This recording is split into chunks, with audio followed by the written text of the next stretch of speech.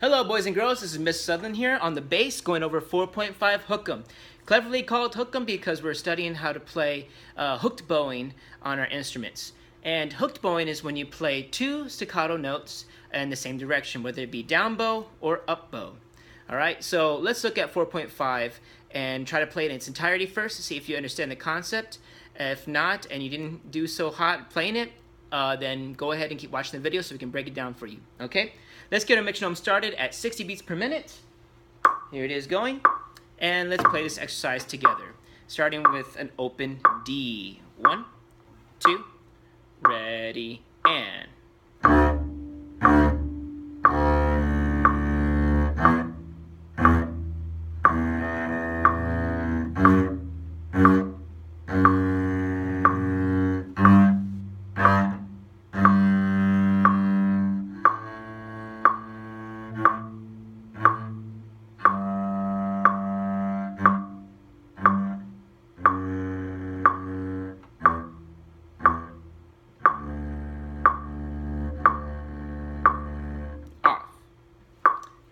And that's the exercise. Alright, so if you did great with that, go ahead and watch another video. Keep practicing and get your speed up a little bit. And good job. Otherwise, keep watching and we'll go over this here note for note, rhythm by rhythm. Alright, so first of all, let's go over what we see on our paper in our exercise. We see that a hooked bow is indicated because, well, we have a tie or a curved line connecting two of these quarter notes together. And you see that pretty often all the way through this exercise, and all the chord notes are marked with a staccato marking, which is a little dot right above the note head, or in some cases below the note head. That means to play the note short and detached. In this case, for open D, we'll play short, and that is what a staccato D would sound like. And to play hooked bowing real quick, let's try understanding how to play just the staccato notes all in one direction. So let's practice that together. We're going to start from the frog end of our bow and try playing down, down, down quarter notes as much as we can till we get to the tip. Then we'll go the opposite direction and play staccato notes going up. Here we go. 1, 2, set, and play. Short, short, short, short, keep going down. 1, 2, 3, 4, all the way. 3, and I go up, up, just very short staccato notes. Up, up, up, up, up, up. All right, and so that's the idea of playing hooked bowing, playing short notes all in one direction. We know that it played in one direction, even if it wasn't marked here on the music, because the curved line is like a slur, and every time you play notes under a slur, you're bowing it in one direction anyways. Just staccato makes it more separated, which is telling us rather than having a bow marking, just put a curved line. Saves more ink. So with that being said, let's go over the notes portion of this exercise. The very first measure starts on an open D, and that is played 3 times. Then we go to a first finger E on measure 2, also played 3 times. Then to a fourth finger F sharp, played 3 times. And then finally on measure 4, open G, played 3 times as well. Let's play just the first 4 measures and kind of get that under our fingers. Here we go. Let's start with measure 1 first, and we're going to play 2 staccato hook bow down bows on the open D, and then we'll play half note up bow. Let's put that a little bit darker so you can still see the screen behind me. Alright, here we go. Just play 2 staccato chord notes down. 1, 2. Then let's play up D half note. 3, 4. Try it again. Ready? And down, down, up, 3, 4. Let's connect that and make it one full even measure. Ready? And down, down, up. Good. Let's go to E. First finger on the D string. Same way. 3. And down, down, up. Let's go now to F sharp. 4 fingers on the D string. Same style. Ready? And F sharp, F sharp, F sharp, going up. Then to G finally. Going the same style. Ready? And hook, hook, half note. Awesome. Now let's play the first 4 measures together and see how it sounds like without stopping. Here we go. 1, 2, ready, and down,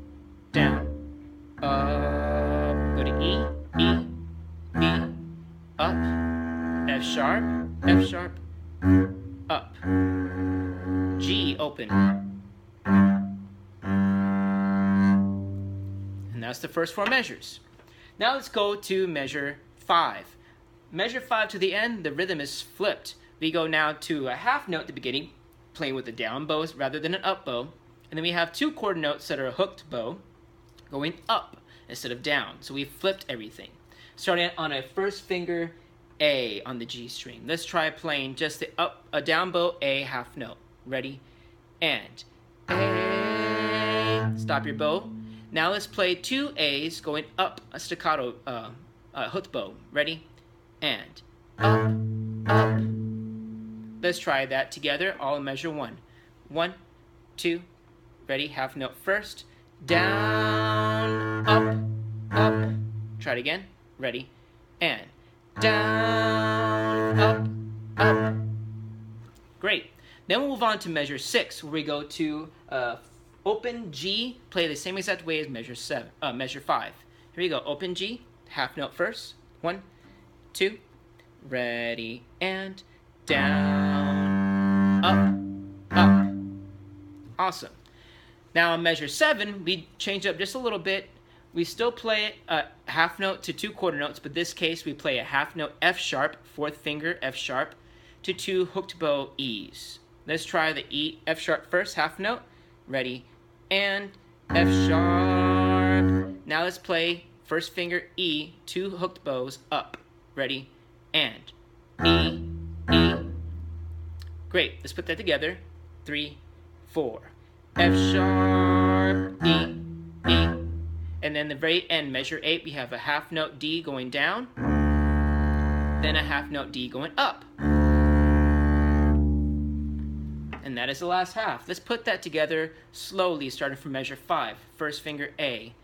1, 2, ready, and down, up, up, open G, down, up, up, F sharp down, go to E up, open D down, open D up.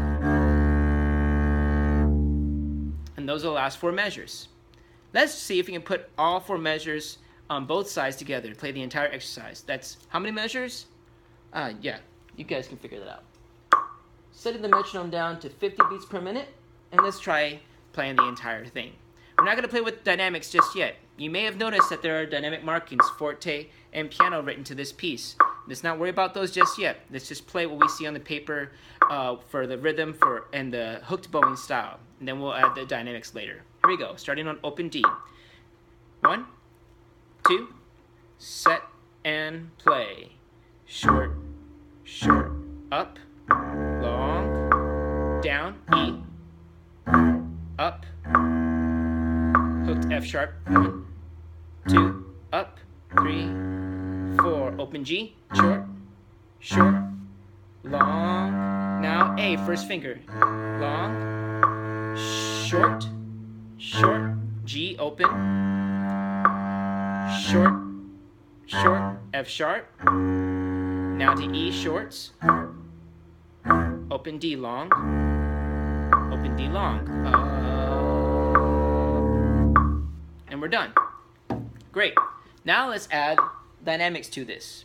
Remember that dynamics tell us how loud to play a piece, and they're usually indicated by a few letters, usually with an F or a P, and sometimes an M. But in this case, you only know of 2 that we've learned so far. An F, which we have at the very beginning, which stands for forte, meaning to play loudly. And to play loudly on our instrument, we use a little bit more pressure on the bow on top of the string, and use the bow to go a little bit faster across the strings. That makes it play louder. And then, of course, P, which is indicated by letter P, piano, which means to play softly, to do the exact opposite. Least amount of pressure we can, and moving the bow slowly, using less bow.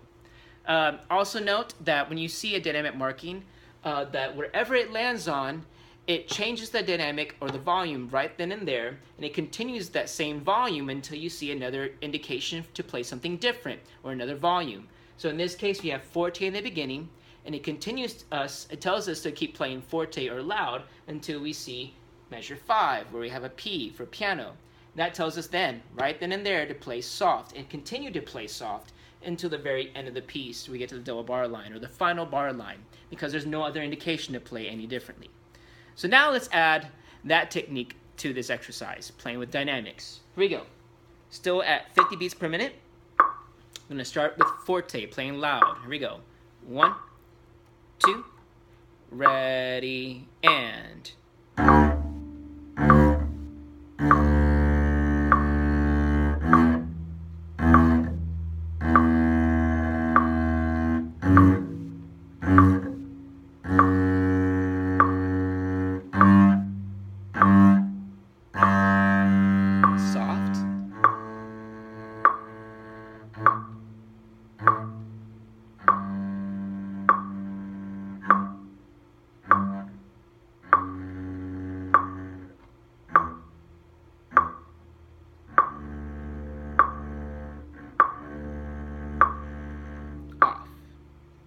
And that's the whole exercise. All right, so if you got that, great. If not, please ask me any questions I can answer to help you get better at this. Ask me in class or email me, all right? Hope you enjoyed the video. Hope this helped, and I'll see you guys later. Bye-bye.